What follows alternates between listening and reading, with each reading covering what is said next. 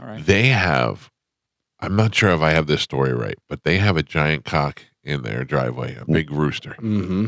And it's like 13 feet tall. It's giant. Yeah. And it's funny because it's an Italian thing to have a rooster or a chicken in your kitchen or some, I almost said that word, some stuff like that. Okay. My grandmother, when we moved into our first house, she brought us a little statue of a rooster, and she goes, "You keep this in your kitchen." I go, "For what?" And she goes, "For good luck." And I go, "Okay." I do remember a lot of ceramic chickens when I was a kid. It was a very farm, but I thought it was just like farm. Yeah, that's what I thought too. I didn't know it Decor. was Joe, you know about that? We always did have a chicken. Yeah. And we actually had a chicken clock or a rooster clock. Yeah. Right? Yeah. So anyway, we had that little statue in the windowsill in the kitchen in my old house.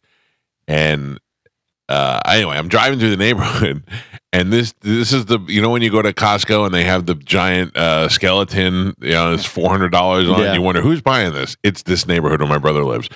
Everybody on that street and if they don't have that, they build some sort of tunnel on their concrete. So when you walk past their house, you got to walk through a scary tunnel. Like, it's a nice little neighborhood, even though I hate Halloween.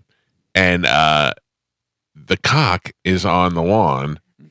And I said, "Well, what's that have to do with Halloween?" And my sister-in-law was like, "Oh, nothing."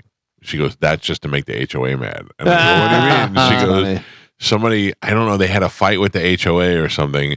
So they put that on their lawn, and they kept it there until the last possible minute of, if you don't take this down, we're going to get." And then when they took it off, another neighbor put it on. Then they get the letter, and then they get and they're passing the cock around from house to house. And I think it's hilarious. Now I drive through, and I'm like, "Where's the cock?" Yeah. Can I drive through the thing? And it's hilarious. Party with those